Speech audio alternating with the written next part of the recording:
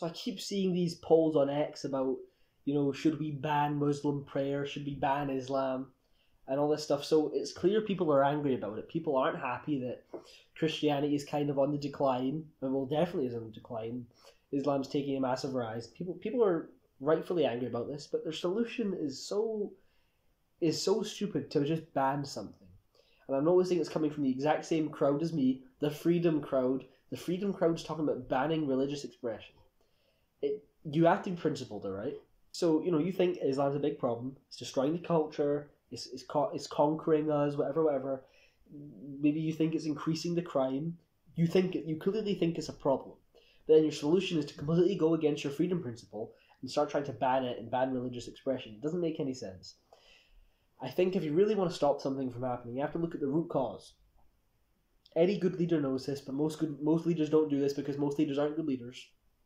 And they simply just try to ban this, ban that. But instead you should look for the root of the problem. What is the root of the problem of, if you believe Islam's a problem, what is the root of Islam in the West? It's not just that a bunch of white people are turning into Muslims. No, it's a bunch of immigration. And then the immigrants have a bunch of kids. But then again, it doesn't mean you ban them from having kids. That's because that's not the root of the problem. The root of the problem is the immigration. I'm sure you could go further than that. But you don't have to start having these political campaigns in other countries. You don't want to get in our country's business. The root of our problem here, we don't have any say in what the Middle Eastern countries are doing with their people. You could argue the root problem's mistreatment or whatever, but we don't have a say in that. We can't change their country. This is our country. The root of our problem is the mass immigration. You don't ban religious expression. You stop illegal immigration, because most of it's happening via illegal immigration.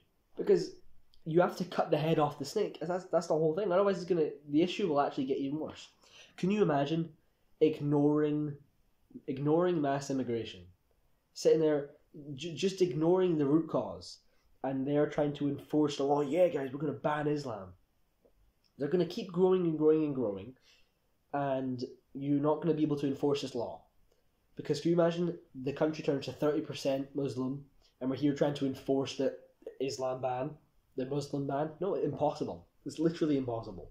And once they become such a large once they become such a large percentage of the population, their voting power will be immense. I mean, we've seen the way they vote. Like, they all come together and vote like in lockstep, all for the exact same party, whatever Muslim party they want to vote for. Every single one of them vote for it. Like, you'll have this one area, not one Muslim will vote Labour or Conservative. Every single one of them will vote for the party they've agreed on voting for. And they have this cultist, and I'm not even saying in a bad way, they have this cultist like way of voting.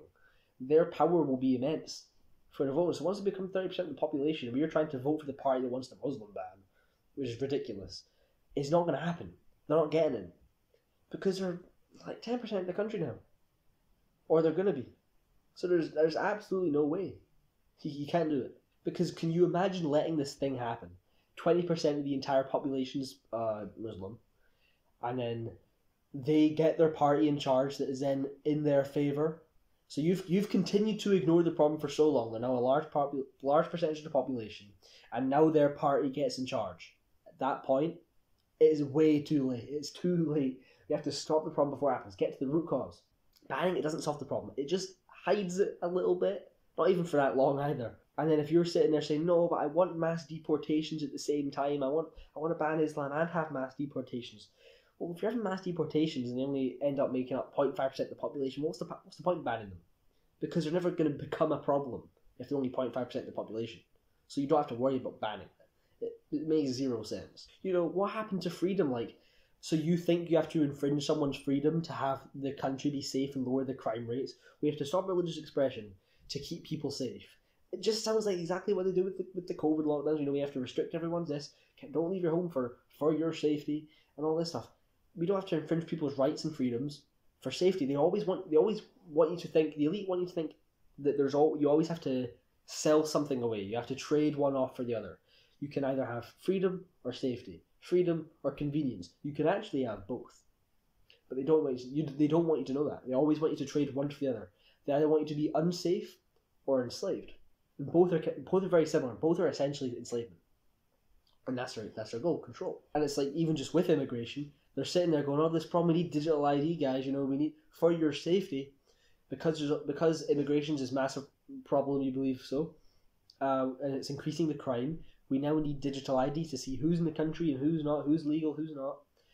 And maybe that's the reason they're pushing the immigration, because they want digital ID. But no, you could get to the root cause, mass immigration, start the deportations, and then guess what happens? You don't need digital ID. You don't need to sell away your freedoms. You can have everything. And you can have a small percent of the population that want to, be part of their religion and have their religious expression, that are good, serving people. They serve the country and we serve them. And we can all be in peace and harmony. It's possible. They don't want you to think this can happen, but it can. You're rightfully angry at this problem. I understand. It annoys me as well.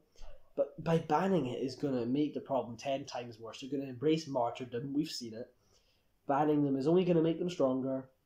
That's not going to be a good thing. You don't want to ban it. That's all I'm saying.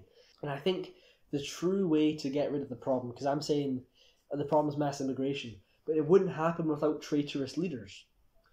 We need less traitorous leaders. We need to get these people out of power.